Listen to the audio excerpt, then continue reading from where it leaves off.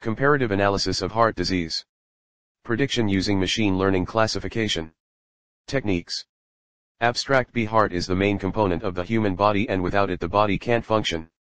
It provides the flow of blood to different organs and body parts. It purifies the blood by removing the carbon dioxide, CO2. It is also known as cardiovascular disease. It creates many risk factors for a human, including death. Researchers apply several data mining and machine learning techniques to analyze huge complex medical data, helping healthcare professionals to predict heart disease. 1. The research paper presents various attributes available from the dataset, which has 300 instances and 14 features/attributes which will be used to perform the given problem. The main idea for the paper is to do a comparative research on machine learning classification techniques and to show which is the best performing algorithm to predict the heart disease at a much earlier phase to avoid the repercussions that would be faced by the patients later. Keywords: comparative analysis, machine learning, heart disease prediction, random forest, classification. Introduction: diseases are the biggest threat to human life and cardiovascular are the most dangerous ones.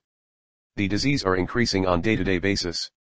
The treatment of heart problems has recently been stated in a study that has received huge attention in the medical system worldwide. On median, 17.7 million deaths result from heart disease, which counts for about 31% throughout the world in 2016, according to World Health Organization, WHO. The number of cardiac cases, which is the focus of the study, shows that 82% of cases are from low and middle income countries, 17 million people are under 70 years old and susceptible to non-infectious diseases, 6.7 million people are affected by stroke, and 7.4 million people have heart disease, WHO. 2016, 3. The machine learning techniques that are used by the authors are random forest classifier, decision tree classifier, KNN, support vector machine and naive Bayes classifier. Determining the probability of having the cardiac disease is tough, and we need a proper dataset for achieving a proper accuracy for success of determination. Hence, a classification comparison is performed to achieve so. 2. Literature overview. There are many research works done on heart diseases diagnosis. The results revealed that LR had a higher accuracy of 85.68% than XGBoost, which had a lower accuracy of 84.46%. Baytet etc. After that, he devised a model for diagnosing heart illness that combines a multilayer perceptron network, MLP, with a backpropagation method. The suggested model has a reduced error and an enhanced accuracy of 80.99%, according to the results. To forecast heart illness, a Bushra et al. Used N and an adaptive neurofuzzy inference system, analyse. Analyse has the lowest accuracy of 75.93%, while N has the highest accuracy of 87.04%. Hassanat and his colleagues 4.5 used 7 machine learning algorithms, LR, N, KNN, NB, SVM, DT, and RF with 3 feature selections, minimal redundancy, maximal relevance, MRMR, relief, and shrinkage and selection operator, lasso, to predict heart disease. LR with relief achieved the highest accuracy of 89% compared to other techniques. 3. Methodology. A. Data preparation. The dataset is collected from an internet no dataset known as the Heart Attack Analysis and Prediction Dataset. Because the data is difficult to come by, the only way to run the model and make a forecast was to use data from a reliable source.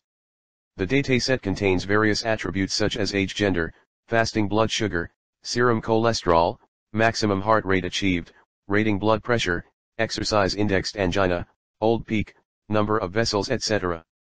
The length of the dataset is 300 with 14 different attributes mentioned above. Figure 1, Dataset Overview. B. Data pre-processing. Real-world things contains errors in it, so does our data, so for this the pre-processing is a good step to improve it. The speed of the method is determined on whether or not the data has been pre-processed. Better the pre-processing done, better will be the result of the model which will one use. Firstly, the IJERT 10 IS 110047 www.ijert.org. 183. Author checks for all the null values and then remove the ID column, which won't hinder the results. Figure 2, checking null values in the dataset. See feature selection. Features are important component for getting proper results from the algorithm used. Visualization helps us to see the different features and how they would make an impact on the results. Figure 3 shows which gender is more affected by the disease. Again, figure 4 shows the visualization of which age is more impacted by the disease, which give a great factor to the model for the deciding whether the patient will be prone to the disease or not. Finally, a correlation matrix would help the authors to get an idea of the relations between all the features/attributes which can be seen in figure 5. D. Model architecture. 1. Random forest classifier. It's a method that falls under the ensemble model umbrella. Combining classification and regression techniques, it may be utilized to create a good prediction model. Decision trees are employed as the basis estimators in this study. Decision trees are a poor predictor on their own, but they improve when paired with other decision trees. In classification tasks, decision trees vote on how to categorize a single instance of input data, and in regression tasks, they output the class that is the mode of the classes or the mean of forecasts. We can avoid parameter tweaking and decrease overfitting this way. 2.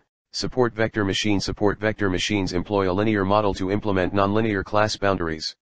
Support vectors, lines or hyperplanes, are used to distinguish the target classes.